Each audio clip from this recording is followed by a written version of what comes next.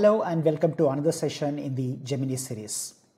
In this video, I will walk you through the key capabilities of Gemini, followed by interesting demos that include accessing the LLM through Vertex AI and AI Studio.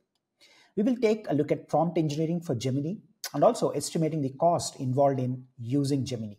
So let's get started.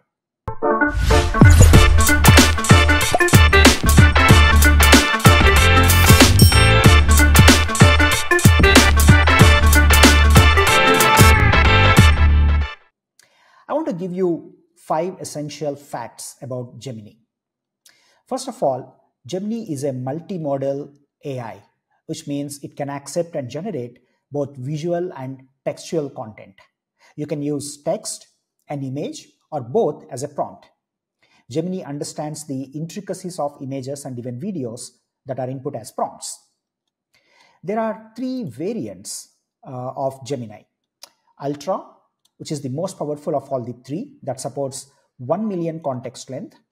GeminiPro, which is now available in 2 versions, 1.2 and 1.5. The 1.5 version was just announced recently and it is still in private beta. As soon as it becomes available, I'm going to make a video based on that. Gemini Nano is the smallest of all the 3 and it is essentially designed for mobile and edge devices.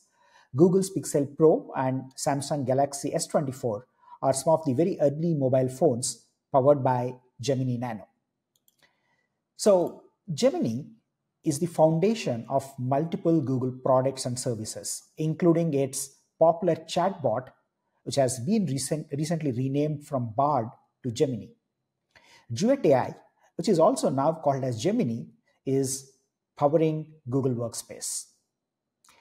You can programmatically access the model through either Vertex AI or AI Studio. I'm going to show you how you can use either of them to gain access to the model. Like other services, Gemini is available through pay-as-you-go subscription access. So you can sign up for Google Cloud, have a project with billing enabled, and you're good to go. You can gain access to Gemini through the API, or you can use one of your favorite SDKs to get started with Gemini as the foundational model. So let's take a closer look at Gemini. So it is undoubtedly one of the most capable models available in the market. It scores higher than GPT-4 in many benchmarks. It's way superior to GPT-4 in code generation and problem-solving tasks. You can access it through Vertex AI or AI Studio. So in the upcoming demo, I'm going to show you how you can configure an API key in Google AI Studio and then use a Jupyter notebook to build your first application based on Gemini. So let's switch to the demo. So in this demo, I'm going to walk you through the steps involved in getting the API key from AI Studio and then using that in a Jupyter lab environment. So you can currently see that I am on the AI Studio console or the interface, and here is the API key. So click on API key and you can generate an API key for your application. Now, one thing to note is, even though you may not be a Google Cloud customer or you're not a Google Cloud developer, you still need to have an active project in Google Cloud, which means you need to have a project with billing enabled so that your usage can be mapped to the Google Cloud billing account, and at the end of the day, you'll be charged. So you still need to have one of the active projects that you can select from here and create an API key. So I've already gone ahead and created an API key, and this is primarily used to access the environment. So once you have the API key, you can set an environment variable. So let me show you. Here I'm going to basically access the API key, but before that, let me show you what needs to be installed when you're running this. So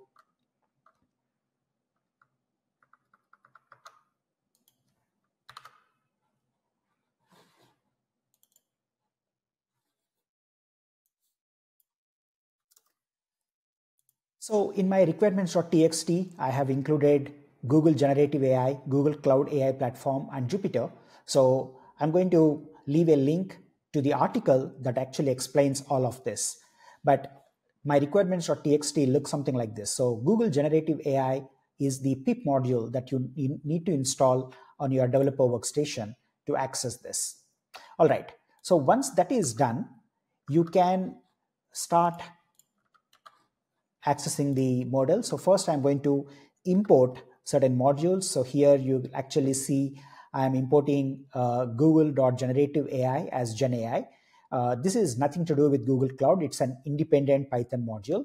I'm also importing some IPython, which is Jupyter Notebook specific modules, just to display and render the Markdown and LaTeX formats. So once we import these modules, the next one is initializing the API. Now I have already set the environment variable in my OS, so that is accessible. So I have initialized the model. So to test whether the key is working or not, we can invoke, sorry, let me grab this. So we can invoke genai.list models, and this is going to show us all the available models. Now you notice there is Gemini 1.0 Pro and also some of the older models based on Palm 2 like Chat Bison, Text Bison, and so on. GeminiPro Vision is the multimodal AI, which we'll explore in the upcoming videos. So this confirms that the API key is valid and we are able to access the endpoint. Perfect. So now let's go ahead and invoke Gemini. So the first thing that I'm going to do is basically set the model to GeminiPro, and if you don't give any of these monikers, it automatically goes to the latest. So GeminiPro will translate to this specific moniker, Gemini 1.0 Pro latest. So then I'm going to invoke model.generate content. I have a Python in the backyard. What should I do? And it is going to print the response. So pretty straightforward. This is the hello world equivalent of using Gemini. So now the response is back. What we can do is to make this readable, I'm going to render that within the Jupyter Notebook. So this looks much better. So it is not advisable to have a Python in your backyard, and then it gives us some tips. Perfect. So that is the text generation endpoint of Gemini. So this is one of the mechanisms to access it. But when you're building chatbots, you need to use a different API. So let's explore that. Now, what is the difference between chat completion and text generation? Well, in text generation, you don't really need to maintain history. It's very stateless. You invoke the model with a prompt and it comes back with some response. Whereas the chat completion endpoint can accept history as a parameter, as an input parameter, and it can use that to continue the conversation, which means you don't need to pass additional context every time you invoke the model. Your back and forth conversation or the communication with the model is going to be preserved in the history parameter. So that is the key difference between using text generation endpoint and the chat completion endpoint. So we are going to initialize the chat object here, and then I'm going to first invoke this prompt. In one sentence, explain what is AI to a young child. So AI is like super smart helper that can learn, talk, and even draw pictures. So it gives us a one-line response. Then I'm going to invoke the send message. Okay, how about a more detailed explanation to a high schooler? Now, if you notice, I'm actually not repeating the prompt. I'm not saying explain what is AI to a high schooler. I'm just continuing my conversation in a very natural style. So when I actually run this, it comes back without any additional prompt being sent. So it comes back with more detailed response because we are targeting a high schooler, not an infant or a young child. So it comes back with a better detailed response. Now, the beauty of this is the access to the history object. Now, if you look at the history property of the chat object, it has parts, and then within that, there are multiple roles. So there are two roles. One is the user role, the other one is the model. So in the user role, I first mentioned in one sentence, explained what is AI to a young child, and then it came back with model role, and then I repeated the same thing, but without mentioning AI. I just continued my conversation, and then it comes back. So this is a pretty neat mechanism to maintain state across conversations. So you can actually access this. For example, history of 0 shows us the user. Then this is the model's response. Now, this is again the user.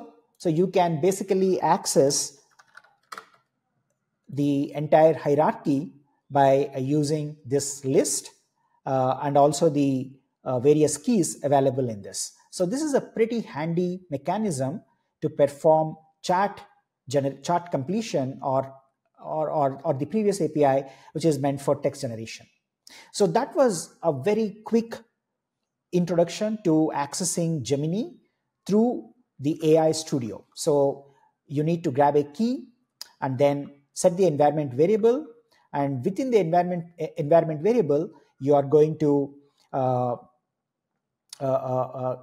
get the environment variable from the Jupyter notebook, and then you can access the model. So this is pretty straightforward, and that's the first demo in this session. The next demo, we'll actually repeat this demo, but using the Vertex AI Google Cloud SDK. Stay tuned. All right. So one of the prerequisites to access the Vertex AI API is running these two commands: gcloud init followed by gcloud auth application default login. So this command is going to help you cache the credentials so that your API can programmatically access the services of Google Cloud. So let's run this command. And as soon as we do that, the browser pops up and we are going to authenticate ourselves with the GCP environment. So once this is done, basically the credentials are cached at this location. So once that is done, we are good to use the SDK. So let's go ahead and import the modules. So that's the first step. Now, instead of using the Google.generative AI class, we are actually importing AI platform from Google.cloud, and of course the Vertex AI related libraries. So once that is done, let's initialize Vertex AI, and then we can access GeminiPro, followed by the invocation. So first we are going to use text completion, and then we can access the chat completion API. So we get exactly the same response as the last time. So everything remains the same. We are using the chat object to basically access the history, and you can see the similarity between the libraries. Except the first few lines of the code, everything is exactly the same.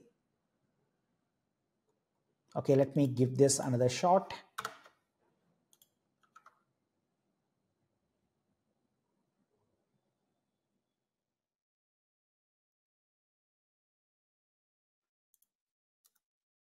Okay, let me reinitialize this. I am running the...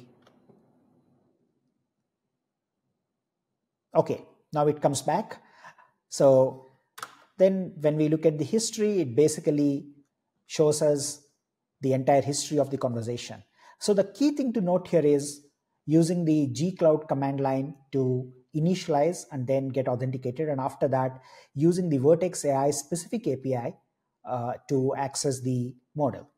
So in the next demo, I'm going to walk you through some of the prompting or prompt engineering techniques with Gemini.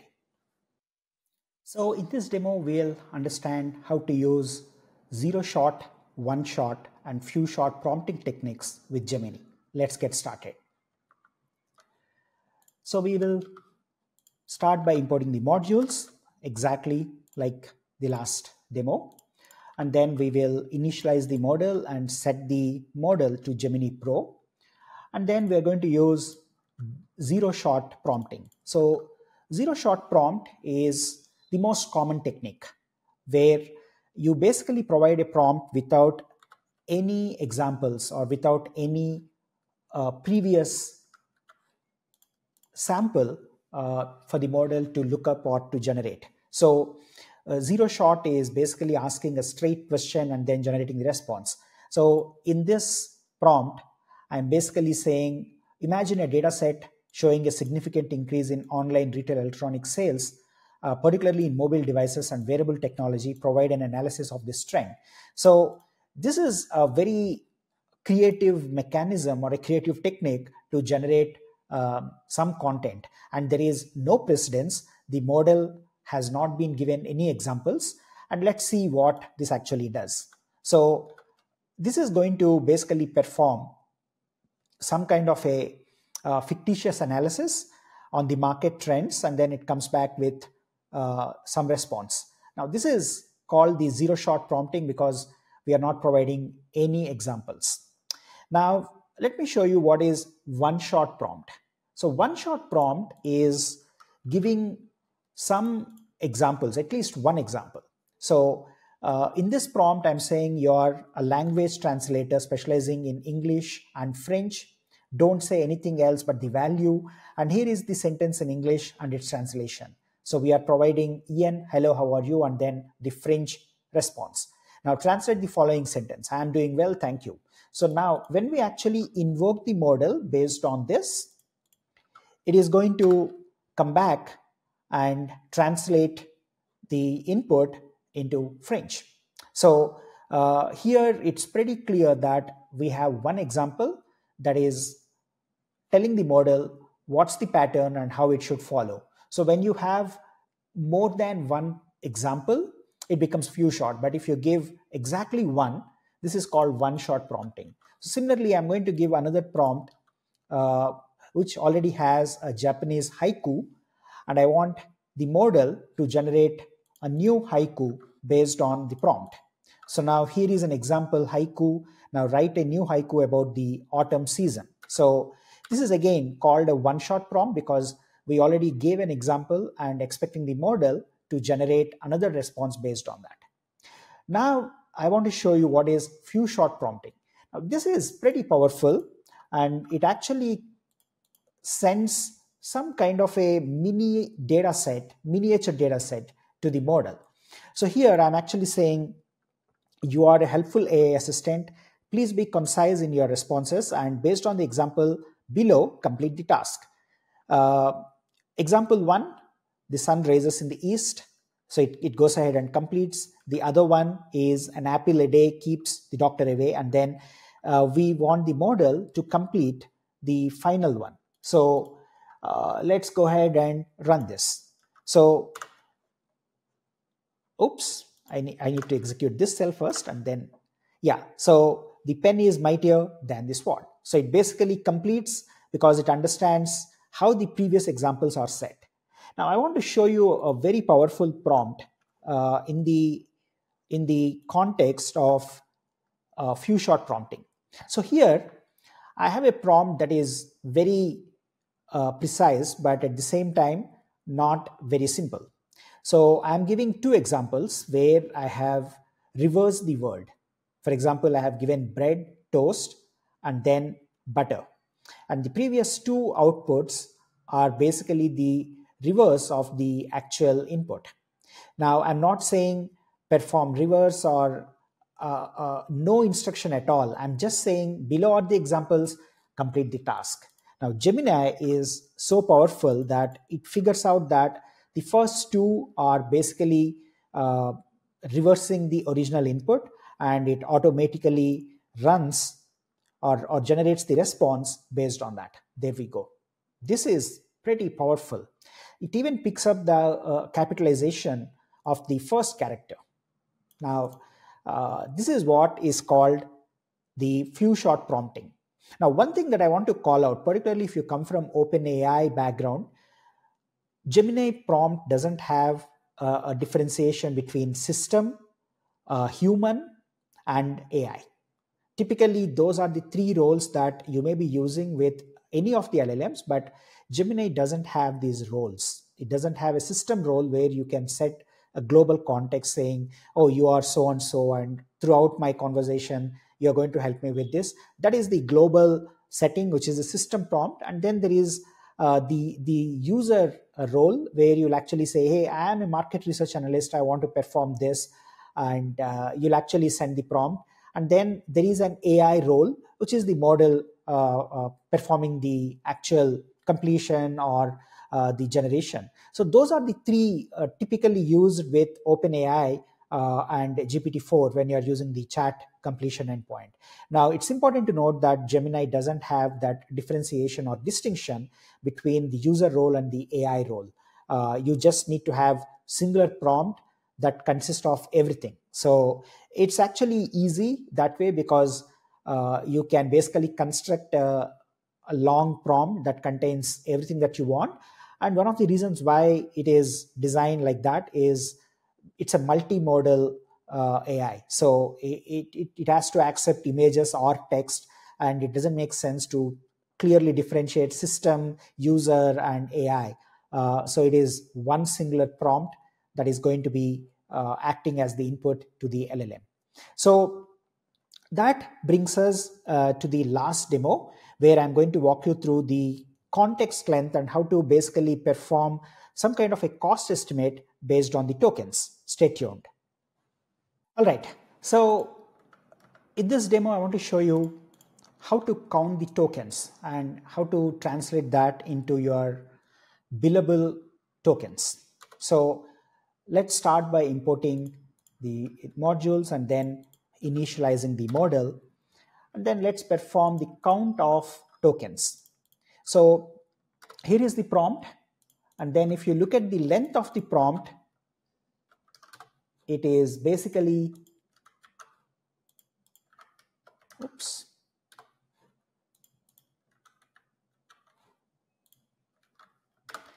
So this is translating to 43 characters. So that is basically our string length, which is the prompt. Now you can perform this, you can run this function called count tokens. And what this does is it basically comes back with the total number of tokens that are translated from this prompt. And it also gives you the total number of billable characters. So Vertex AI has a pricing scheme. Currently, Gemini is under technical preview. It is not built yet, but once it becomes generally available, the billing starts. So at that point, the number of characters that are counted towards billing is basically 34.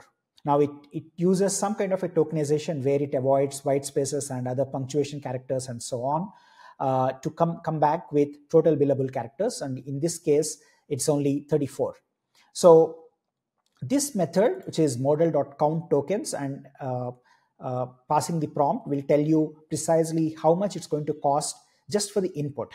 Now, if you really want to invoke the model, get the response, and then take a look at the metadata. So I'm actually sending a prompt that says, why is the shape of raindrop spherical? It comes back with some explanation. Now I want to look at the usage metadata. So prompt token count is 11. Now that's what is shown here. And then candidate token count is 210. And total token count is 221. So candidates token count is basically the token count of the response.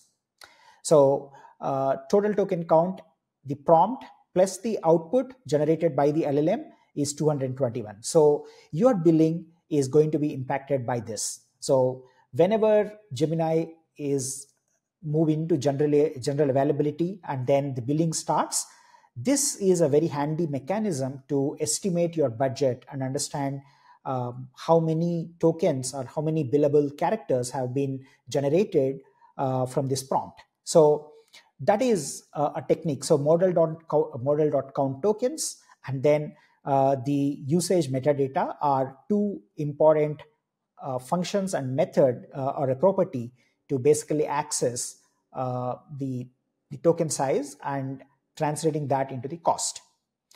So that brings us to the end of this recording, this session. No, I'm going to do this again. So that brings us to the end of this session. I hope you found this useful.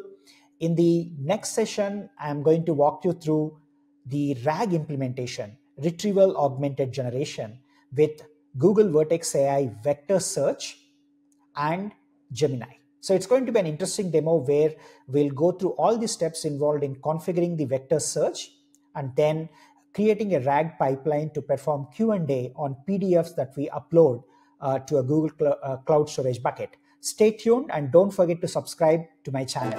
Thank you.